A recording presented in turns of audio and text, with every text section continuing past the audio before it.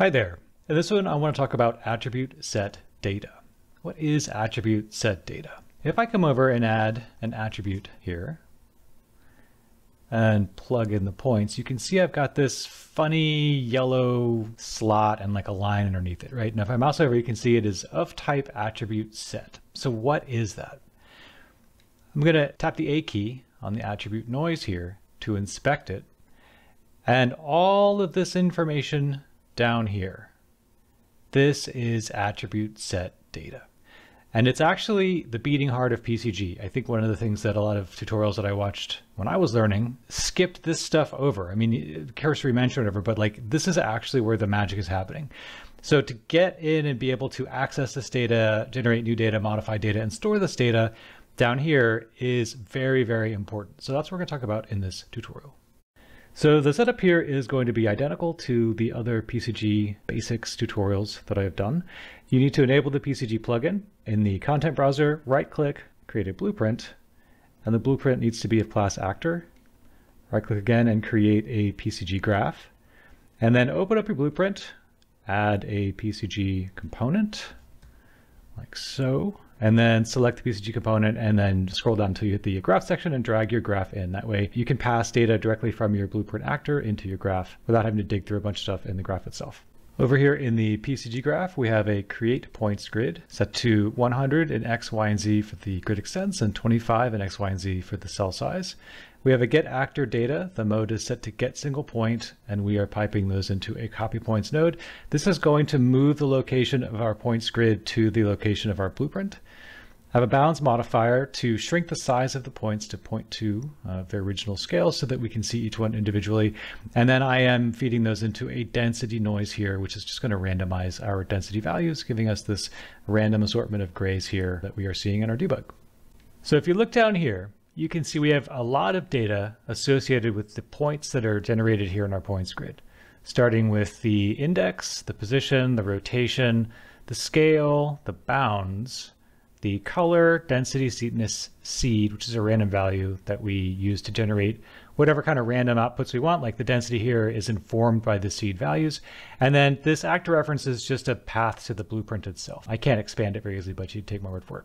So we are not limited to this information. We can add more. And so what I want to do is I am going to take the average X positions and we're going to add that at the end as a new attribute. So I'm going to pull off of here. Type in the word average. And what I'm specifically interested in for my source is not last. If you just leave it at last, which is the default value, it's just going to take, I guess, the actor reference, which wouldn't make a ton of sense. What I want is the position. So you can click this little plus sign here, and we're going to scroll down to position. But I don't want the entire position, all three values here. I just want the X position. So I'm going to just write .x. So if I inspect this node by tapping the A key, you can see that I'm getting a value. It is a type double, which is basically a float, and the value is 1541. So what I want to do here is I want to make this accessible to points downstream. So all I need to do to make that happen is I have to click on this output attribute name, and then we'll just call this average X. But this is just the value by itself. What I need to do is add this attribute in.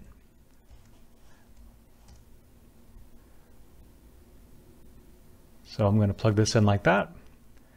You can use last up here. That would be valid. There's really only one thing in there, but I prefer to be a little bit more explicit with it. So I'm going to copy what we've named our attribute, and I'm going to plug it in here, and I'll just use the same name for the output target. So here's what that means. Now when I hit the A key to inspect this node, I have all of the original data that I started with, and if I scroll all the way to the end, I now have a new value, which is generated here by averaging all the X positions of our points. If you don't give it a name, it doesn't exist. So it's really, really important. Also, you get a little bit of a warning there. So it's really important that you make sure that you are very explicit with how you are passing data into and out of nodes. And this is one of the things that's a little bit unusual about PCG relative to other systems in Unreal. It's very dependent on the actual strings that you use for the names of your attributes.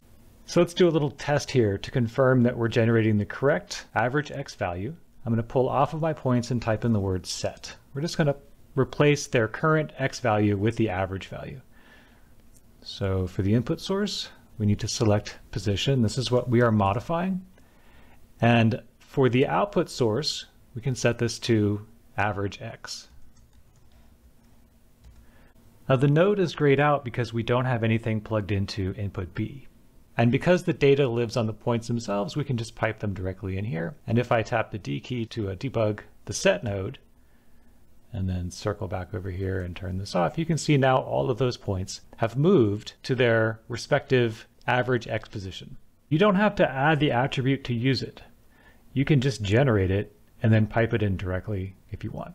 Now, it is worth mentioning here that the reason this works is I am looking for data called average x, and average x exists here in the output name, so it can find it. If I were to change this to something else, this would break because it would be looking for information on this input that it's not getting. Let's take this a little bit further. What if instead of moving all of the points directly to their average x position, we took into consideration the point's density? So the higher the density, the closer we get to the average position, and the lower the density, the more the point tends to stay where it is. To do that, I need to create a distance value between the point's current position and its average x position. So I'll do that using a subtract node. We're going to use the average x position for the start. And we're going to use the x position, the current position of the point, as the end. And I'm going to call this one distance. So if I inspect this, tapping the A key, we can see we've got that new distance value here. I want to multiply the distance value by its density. So once again, we'll take the out from our subtract node and pipe it into both A and B of the multiply. And we're going to use the distance value, and we're going to multiply it by density. And I want to call this one move val. And if we inspect that node, we can see now we've got our move value. From here, we need to do an add. And we're going to be adding our move value to our x position.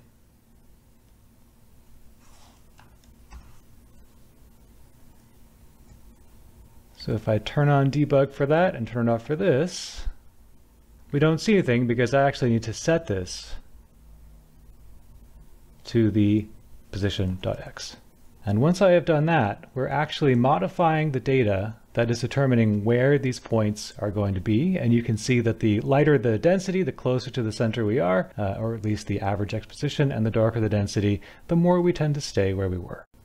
So the last bit is really important. You can store the output target, which is going to be the result of this operation, as a new category in the attribute set data, or you can apply it directly to an existing piece of data. So that was the issue there, is without setting this output target, the data exists, but it's not really being applied. So if you overwrite an existing attribute indicated by the $sign, it'll update and you'll be able to see it here. Otherwise, it's just going to be stored as data, or if you have nothing here, it'll only exist on the node. Let's look at another example here. What if I wanted to use the density to modify the scale? Now in the current setup, the density goes from 0 to 1, so the points can only get smaller if I multiply the density in. So I'm going to take the density and multiply it by 3. So we'll add a multiply node.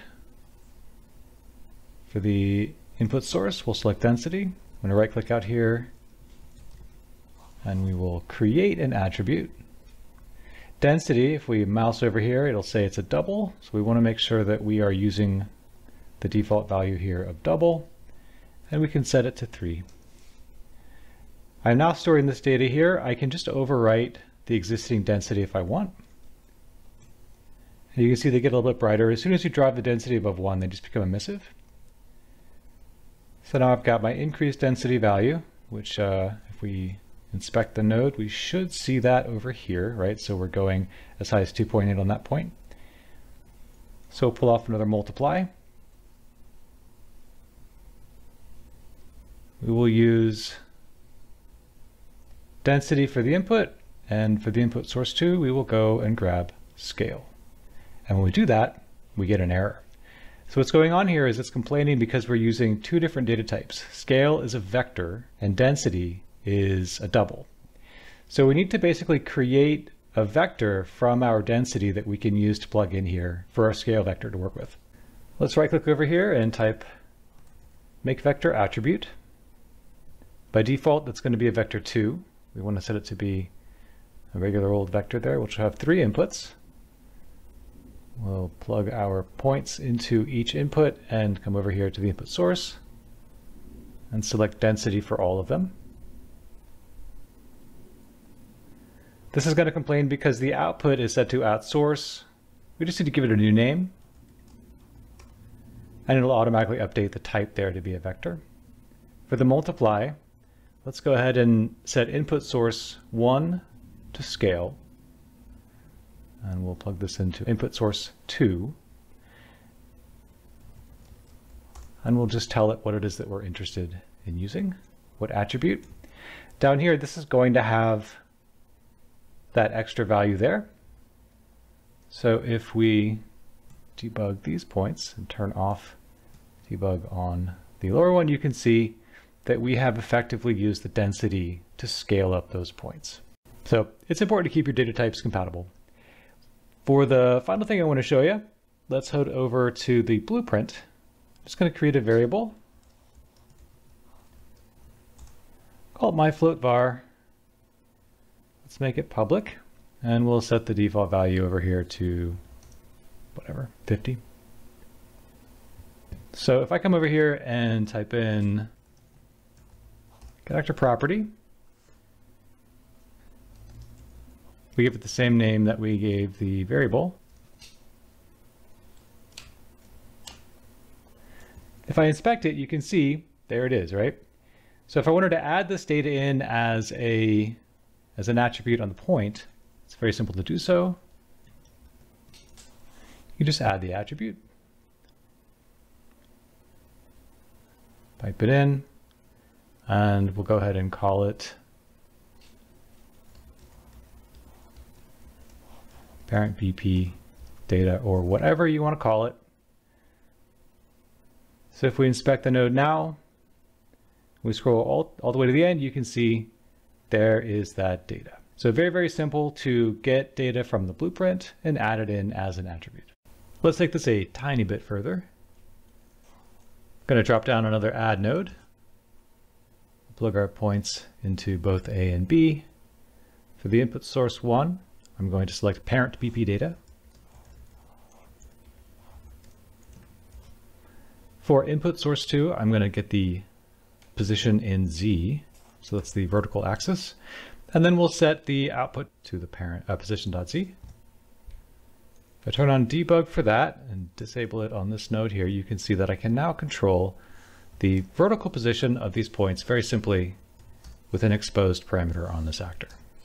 All right, well, I hope you found this to be helpful. Working with attribute set data is a fundamental component of creating custom functionality in your PCG graphs. If you have any questions, feel free to leave them in the comment section, and thanks for watching.